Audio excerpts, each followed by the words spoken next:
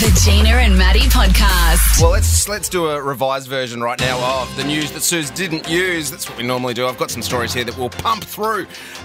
British dressage star, so that's the equestrian at the Paris Games. Charlotte de Jargin has withdrawn from the Paris Games after a video emerged showing her making an error of judgment during a coaching session. The three-time Olympian and the most decorated British female Olympian of all time has withdrawn from the competition while authorities investigate the incident. Now, the video circulated yesterday appears to show her hitting the horse on the legs during a slow-motion trot. Oh. A video, so it's from 4 years ago. She said, "It shows me making an error of judgment during a coaching session," she said. And also withdrawing from the Games is Shoko Miyata. She is the captain of Japanese women's gymnastics team. She broke the team's code of conduct by having a durry. She's having a Winnie Blue and having a Midori illusion shaker, drinking alcohol and smoking, and it's a ban from her, so she's been sent home, not allowed to compete. Oh, no. I know.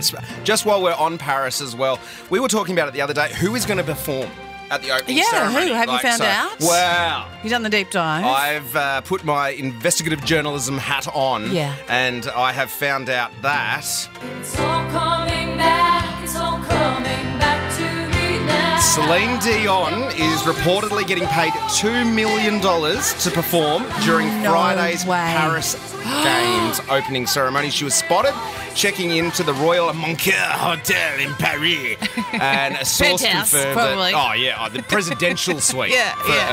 Only the best for Celine. And another source on the ground. That would be so good. I've got some. I hope she's okay, though. She hasn't been well. No, she's got the stiff person syndrome. Still, surely there's a better name for that. But if she's there performing, she must be doing okay. Yeah. But one song, if you're going to pick one song from Celine. Which one would you pick? Oh, boy. But I do have someone else on the ground in Paris, my mate Ben, who is hosting and emceeing the beach volleyball. And they're hosting the beach volleyball underneath the Eiffel Tower. It is the most incredible. He sent me some photos last night on WhatsApp. What? So he's on the microphone doing the ground announcing in English, and then someone will translate what he says into French, which is incredible. That is amazing. Lady Gaga has been seen in Paris as well. So there is talk that she is going to be performing. Did he see her? I think he heard, like, it, just got whispers went around the village. French whispers. Lady Gaga. So, yeah, they're the whispers that were doing the rounds. And quickly, I can't not do this story because I wrote some jokes for it. Gina, hold on to your hat. I'm holding. Yeah, you ready? Sharks living off the coast of Brazil have tested positive for cocaine, according to new research. The first time that the drug has been detected in the free-ranging sharks. Seriously, how can they afford it? What do sharks earn these days? Anyway, stand by for a new Netflix series, Sharkos. There's more. Hold on. Scientists tested 3 Brazilian sharp-nosed sharks in the waters off the city of Rio de Janeiro and found cocaine present in both their liver and muscle tissue of all 13 specimens, according to a paper by researchers at the Oswaldo Cruz Foundation in Brazil that was sent to CNN yesterday. Were the sharks acting suspiciously? Because why would you randomly test a shark? Oh, well, that's exactly right. Leave the sharks alone. They're just trying to have a good time. Authorities are on the hunt for the kingpin, a sea snail by the name of Pablo Escargot. Thank you very much. Gina and Matty. This time all week, I've been taking you on a little bit of a road to Paris, highlighting some of the sports that don't always get, the glory, the attention that some of the more high-profile sports get. I am pressed for time, so I'm going to power through this one just quickly. And speaking of power, I'm talking weightlifting. The Australian weightlifting team for Paris consists of 3 24-year-old debutantes. One-time Wallaby hopeful Kyle Bruce. He's going to be competing in the 89-kilo category. Jacqueline Michel, she'll be competing for Australia in the women's 71-kilo class. And our medal hopeful, this is where the chance of getting something on the podium in Paris in the weightlifting for Australia sits with Eileen Sikamatana. Now, Eileen created history in 2022 as the first woman in Commonwealth Games history to win gold for 2 different countries, Fiji in 2018 and then Australia in 2022. She's representing Australia this year in Paris. It's the first Olympics she's going to. And I just want to touch on this because when I was reading up on Eileen's story, I was like, this could be a movie. This could be a Really? movie. An 11-year-old girl growing up on a farm in tropical Fiji. She used to cart 50-kilo bags of animal feed from her dad's truck and then lug them to the storage if they were pillows made of feather. So light as an 11-year-old. 50-kilo bags. Wow. Then she was encouraged by a school teacher to take up weightlifting. Then she teams up with a legendary coach from Australia who had relocated to the South Pacific with a plan to turn the territory into a weightlifting powerhouse. And through the combination of her incredible strength, she conquers the world by throwing around some plates and lifting heavy metal. Good on her. What a great story. How good is that? So the Olympics, the weightlifting kicks off a little bit later on in the tournament. So we wish all of them good luck, especially Eileen. I hope she brings home some medal, which will be fantastic. And speaking of fantastic. Yeah? Oh, my Lord. My great mates at ASICS have jumped on board with our show, Gina. Yeah. They are the official uniform partner for Paris 2024. And what are they helping us out with? They are, every time Australia takes home gold, listen to this, ASICS are giving you a pair of ASICS Gel Cayano 31 Paris shoes worth $300. Now, these are the official shoes for the athletes. 100%. They are so good. If you haven't, you should jump on ASICS Australia Instagram and check it out because they are there. The shoes are up there. They look incredible. All you need to do is go to star1045.com.au, click on the win button there. Yeah. You'll see the little icon there for ASICS for gold. And we'll call you back. Yeah. When Australia, and if you do win, if you go for a walk, it'd be interesting to say to people, oh, how much for your shoes? Yeah. I'm What an athlete. shoes are you I'm an wearing? athlete. Hey, I've just been to Paris. Well, so get clicking star1045.com.au. Gina and Matty. Totally wild. There's been some great animal news lately. So on this morning's news, fresh off the press, Kingsguard's horse bites tourist on the boob.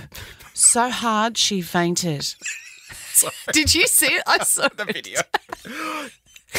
Imagine being bitten on a boob so hard that you faint. Oh, And fainting's not great, right? But No. whenever I think of fainting, it's like that one kid at school that was in the choir that was standing for too long, and everyone said, Nice. "Oh, no." And then all of a sudden you hear, Smack. "Oh, Jesus, Simon's fainted." it was funny. And then, mate, on the video, there's a guy just videoing her. On the floor. Yes. But it's sucked in. You know what? I don't- get so yeah. annoyed at those people who stand next to the king's horses and the guards. At They tell you Buckingham not Palace and to? stuff. Yeah, I know. It's sucked in. Bit on Yeah. the boob. Yeah, your boob deserve to get bitten.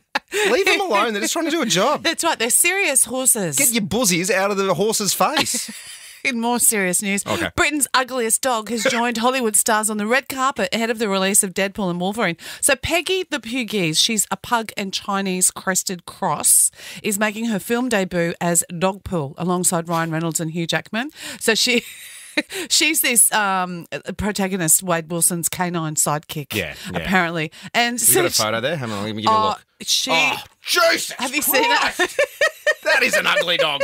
Like she's she got no hair, a little it's bit like- of hair, yeah. and the tongue hanging out. Making bank, though, being in a Marvel... And what is apparently she was, in a Marvel movie. She was a rescue, Yeah. and then her owner entered her in London's ugliest dog dog competition. She's got the cute. tongue She's hanging got out the the side tongue. that never goes in. And HMV have replaced the traditional dog and gramophone logo with Peggy. Oh, just that's for amazing. this for now. I saw She's a star. saw all those shots rolling around yesterday on the socials and on the telly of the premiere where Blake Lively went dressed in like this leather Deadpool dress, and she went with a friend, one of the Hadids, I think it might have been, Gigi Hadid. Someone beautiful. Yeah, her name. Who cares? Yeah. No. But she was wearing like the Wolverine sort of style leather dress, and Oh, they went to wow. the premiere together, like Deadpool, Wolverine. Anyway, It's press making machine, that movie. now speaking of Peggy's, because that little dog's name was Peggy. Peggy and Molly update, real quick. Yeah. So Now who's they Peggy have and Molly? Peggy and Molly, you remember they are the Staffy and the Magpie who made the news probably a month ago, who became best friends. Oh, and then they took the magpie They away. took the magpie Yeah, away, yeah. and then they had to write to the council, and the Premier of Queensland got involved. Anyway, the magpie got given back to the family because apparently they found her as a baby. One day they were going for a walk in the park, and her mum had abandoned her. And by law, you're not meant to have native animals as pets. but just she as a- would fly away and then come back. Yeah. She didn't sleep sleep in the house or anything in their defence. Anyway, now they are excited to announce that Zentric Studios are going to bring to life a wholesome, heartwarming animated series about a kind-hearted, animal-loving couple and their beautiful staffy girls, a magpie and their friends. Oh, how good. A kids thing. It's going to be in development for the next year, but it's going to be 11-minute episodes for 5 to 11-year-olds. Just about kindness. How I nice. love How good. that. I'll still watch Bluey. Are you doing the llamas or are we going to save that for another day? No, We're we gonna have do to the llamas? quickly do that. Okay. 2 emotional support llamas have been seen trotting around the airport. Now, I get airport anxiety. It's a thing. I hate the airport. It makes me anxious. I'm worried I'm going to miss the plane. Oh, It's stressful. People. Yeah. Just well, everywhere. now there's emotional support llamas. Llamas. If you're not here, not in our That was country. no, it's in Portland, in the Portland. States, I think. So if we it's should- so weird just seeing a couple of llamas and people going up and hugging them. I don't know, but that might add to the trauma for me. A little bit. You got to be spitting me, eh? All right, that's enough. The Gina and Matty Podcast. For more great comedy shows like this, head to novapodcast.com.au.